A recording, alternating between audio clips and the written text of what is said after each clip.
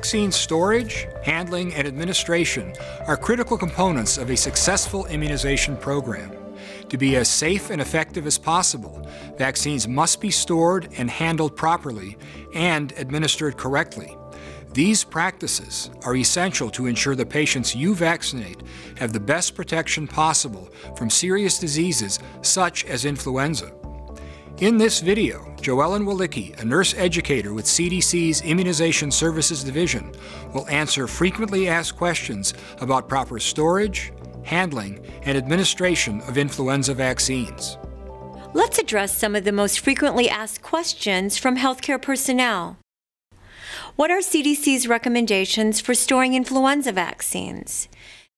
CDC recommends storing influenza vaccines in a purpose-built unit specifically designed for storage of biologics, or if necessary, a standalone household refrigerator. These units can vary in size from compact, under-the-counter styles to full-size units. If a household combination refrigerator freezer is used to store vaccines, CDC recommends using only the refrigerator compartment for vaccine storage. A dormitory or bar-style refrigerator freezer unit should never be used to store any vaccine, including influenza vaccine. These units have been shown to pose a significant risk of freezing vaccines even when used for temporary storage. Using dormitory-style units to store vaccines for the Vaccines for Children program or other vaccines purchased with public funds is prohibited. At what temperature should influenza vaccine be stored? All influenza vaccines should be stored in the refrigerator between 2 and 8 degrees Celsius or 36 and 46 degrees Fahrenheit. What type of thermometers should be used for measuring temperatures in a vaccine storage unit? To ensure vaccines are within the appropriate temperature range, CDC recommends a continuous monitoring and recording digital data logger with a current and valid certificate of calibration testing, also known as a report of calibration. At a minimum, the device should record the temperature every 30 minutes.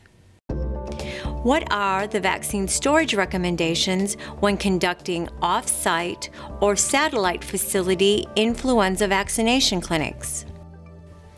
Vaccines that will be used at an off-site or satellite facility should be delivered directly to that facility. If that is not possible, transport vaccines using a portable vaccine refrigerator with a temperature monitoring device placed with the vaccines. If this equipment is not available, containers and supplies specifically designed and tested for transporting vaccines can be used with a temperature monitoring device. If vaccines must be transported, transport only what is needed for the workday.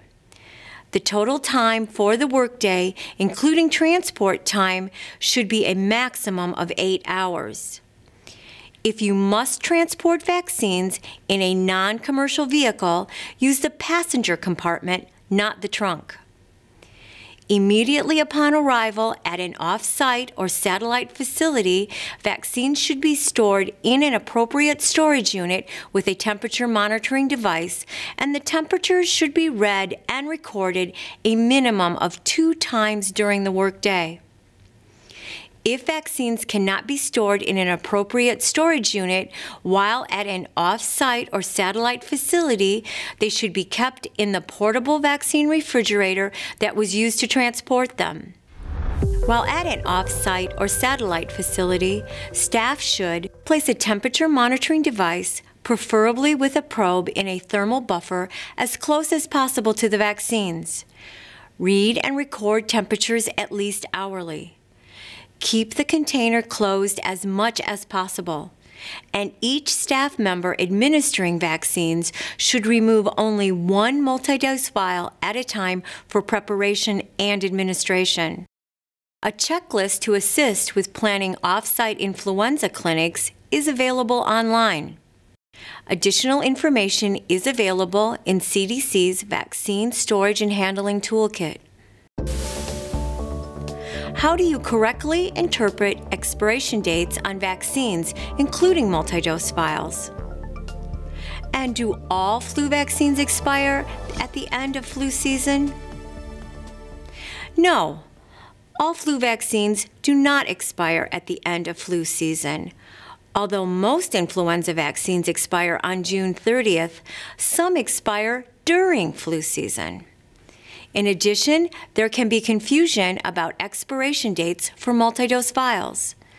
Most influenza vaccines in multidose vials can be used through the expiration date printed on the label, as long as the vaccine is stored properly and not contaminated, or unless the manufacturer indicates otherwise.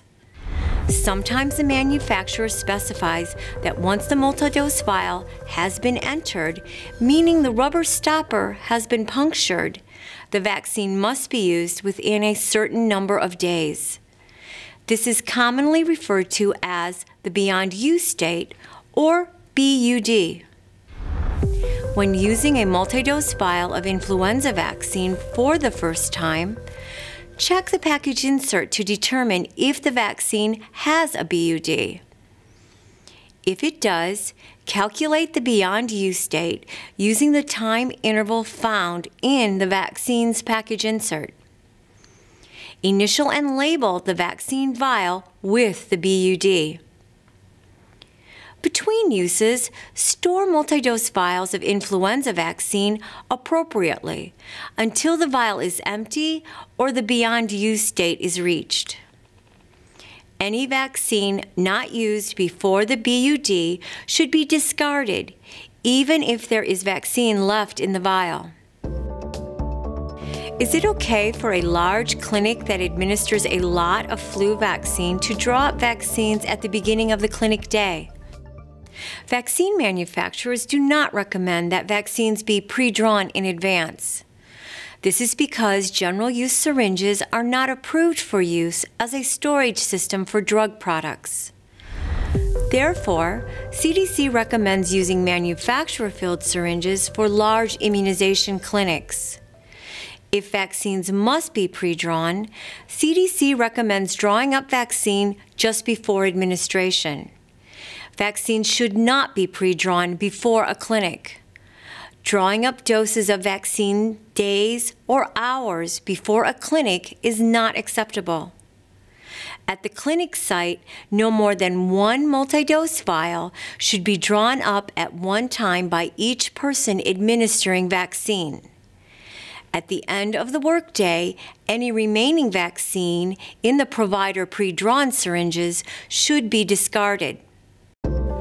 Why does the FluZone package insert state that a maximum of 10 doses can be withdrawn from a multidose vial? Why has this been added? Because multidose vials typically contain a preservative to help prevent the growth of microorganisms, they can be entered or punctured more than once. The multidose vial of FluZone is licensed as a 10-dose vial for use in persons 6 months of age and older. Only the number of doses indicated in the manufacturer's package insert should be withdrawn from the vial. Children 6 months through 35 months of age receive a 0.25 ml dose. Persons 36 months of age and older receive a 0.5 ml dose. Whether the doses are 0.25 ml, 0.5 ml, or a combination of both, only 10 doses may be withdrawn from the multidose vial. After the maximum number of doses has been withdrawn, the vial should be discarded, even if there is residual vaccine and the expiration date has not been reached. All stability data and studies were done with only 10 punctures to the stopper. Which influenza vaccine products can be administered to children 6 through 35 months of age? And what is the correct volume for each dose? There are 2 injectable inactivated influenza vaccines, FluZone Quadrivalent and Fluval Quadrivalent, that are approved by the Food and Drug Administration for use in children 6 through 35 months of age.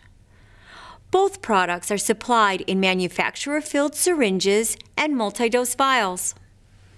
In November 2016, FDA licensed Flulavol for children 6 through 35 months of age. Both Fluzone and Flulavol are approved for this age group, but the dose is different for each product. The dose for Fluzone is 0.25 ml. The dose for Flulavol is 0.5 ml. Always administer the correct dose. For example, when administering flu vaccine to a previously unvaccinated infant that needs 2 doses, administer 0.25 ml of Fluzone for each dose. If using Flulavol, administer 0.5 ml for each dose. What are the routes of administration for inactivated influenza vaccines? Most inactivated influenza vaccine products are administered by intramuscular, abbreviated IM, injection. There are 2 ways to administer vaccine by intramuscular injection.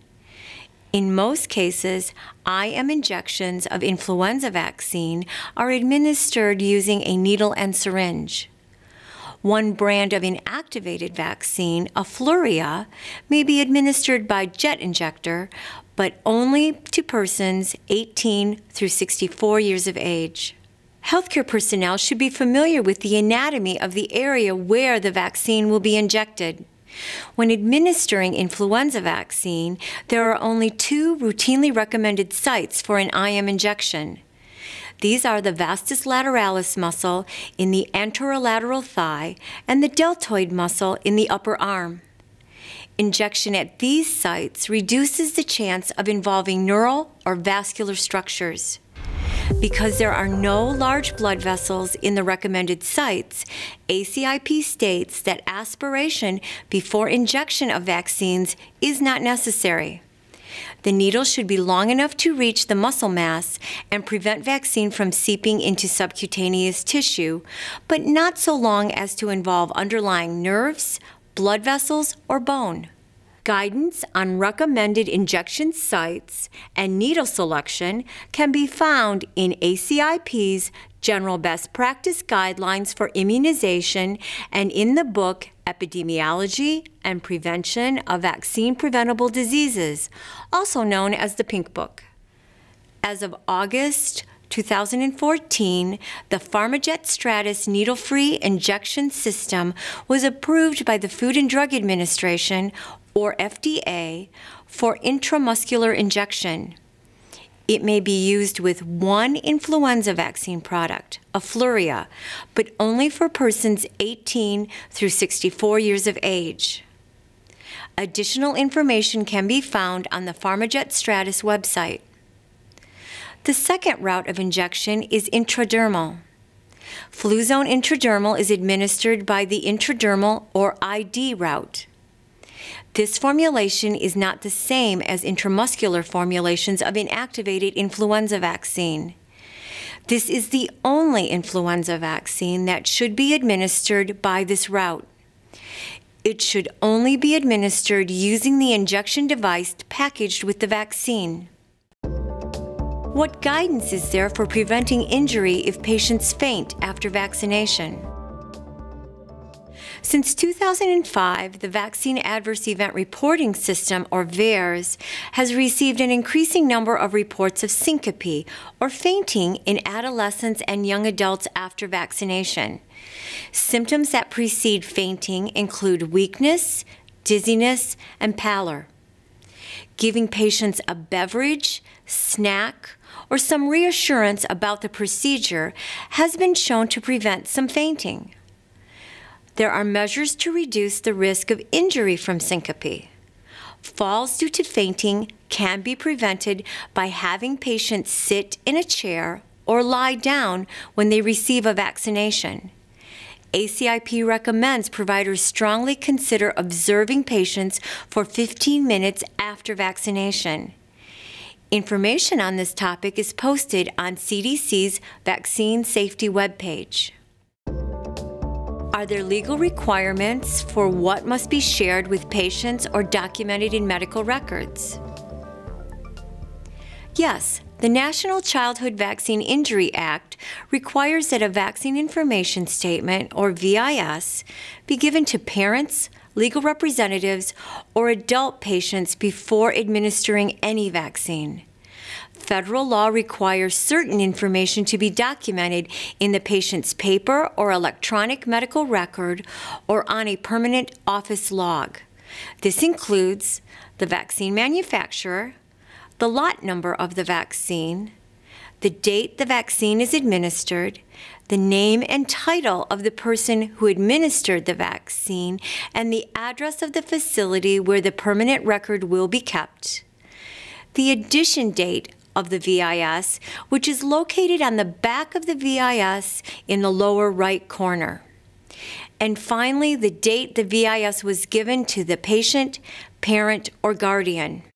Best practice guidelines also include documenting the vaccine type using the ACIP abbreviation, route, dosage or volume, and site of the vaccination.